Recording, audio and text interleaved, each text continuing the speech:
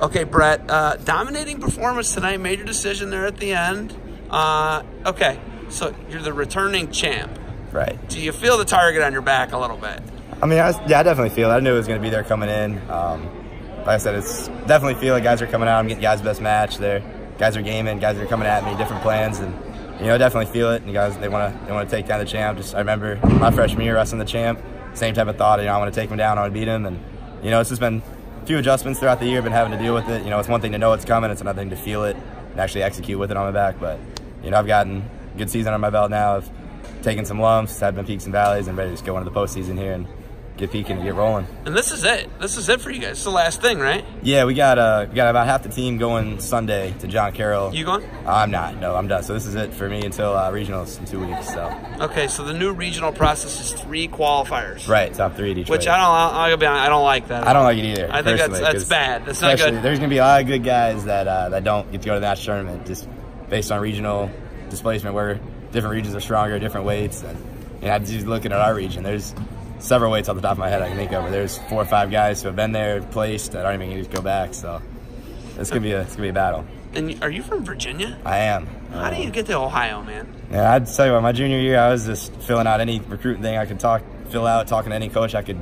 get a number from or anything, and just going all over the place. Went up through Pennsylvania, Kutztown, Edinburgh, came down Ohio, OU, looking at Ashland, just spread my name, just trying to get everywhere I could, and ended up, as the process went down and narrowed the schools down, Ashland ended up being the best fit and worked out nicely for me. Well, yeah, I mean, you got an NCAA title as a sophomore, right? All right, so my fellow Carver Rocket, I'm going to Carver Rocket. Yep. Lucas you and Luke were NCAA champs together. Roommates and everything. Now you're the guy, though. Mm-hmm. You're the leader. You're the guy everybody looks to. What's it like being the leader? Oh, it's been fun, embracing that role. Kind of came into it last year. I had great guys like Luke and Jordan and even Bob. We had great senior captains last year to kind of learn from and observe. So it's been fun kind of this year stepping in my own role, taking things I learned from them, putting in my own type of leadership ways, and leading this young team the best we can, because that's what we are, man. We got a lot of first and second year guys in our lineup and in our room, so it's been fun trying to take hold of the team and really guide those guys in the right direction. I look at D1 and I go there and it's like 1 or 2 dudes can win the weight, and everybody that in the weight class knows it, right? Like I don't like that. There's favorites, and it's like the guys go out and wrestle. They're wrestling the fan base, they're wrestling the singlet.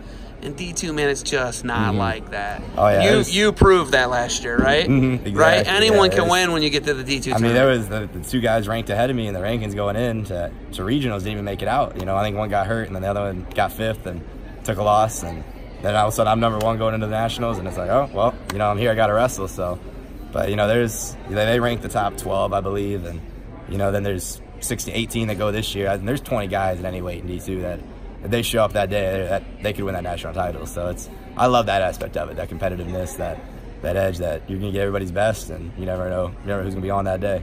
I mean, you had 2 of them last year. You guys had 20% of the champs. There's no doubt you could have you and somebody else, or Menard, your heavyweight. I mean, you got a bunch of guys who can still win. We got guys, we got Tristan took down T-shirt a couple weeks ago in our home duel with Notre Dame, and Menard winning Midwest. He's proved that he can go with the best. Like I said, I'm trying to peak and repeat, and we got guys. We're trying to bring a lot of guys out of this region, but like I said, it's tough, and we're just trying to enjoy it and peak and see what we can do. All right, well, good luck going into the regional. You got anything else for me? That's it. Hey, thanks for the time. We'll see you in Cleveland, all right? Thank you.